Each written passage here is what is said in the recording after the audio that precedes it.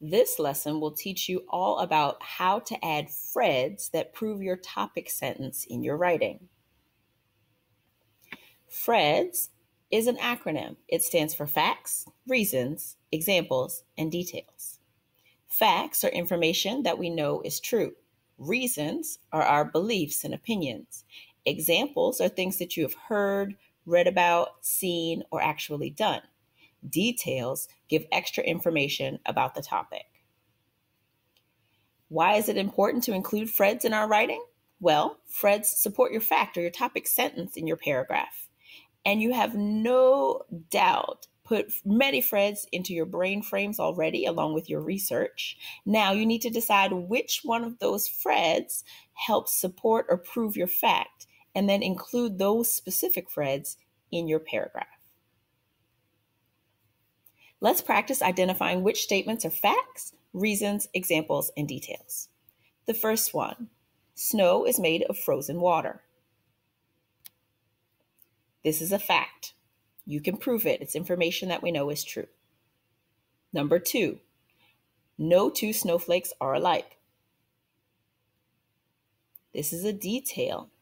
It's extra information about snowflakes.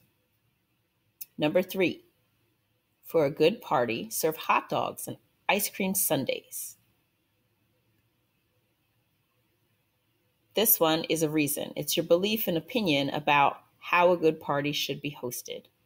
Someone else could have different ideas. Here's a bit more practice. Number 1, mice are one of the many animals that cats like to eat. This is an example. Maybe you've seen a mouse eat a cat, or you've read about it, or you've heard about it. Number 2, in the fall, leaves turn bright colors. This is a fact. It's information we know is true and we can prove. Number 3, German Shepherds can weigh up to 100 pounds.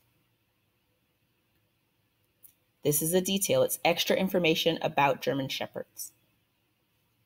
Number 4, Legos and K'NEX are 2 great games to play inside. This is a reason. It's a belief or opinion particular to you.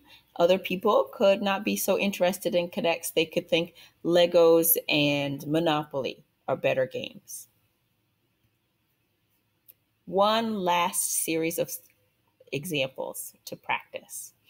The first one, recess should be longer because exercise is good for you. This is a reason. It's a belief or an opinion particular to the person. Someone else could believe that recess should be longer for a different reason. Number 2, the spider monkey uses its long tail to swing from tree to tree. This is an example.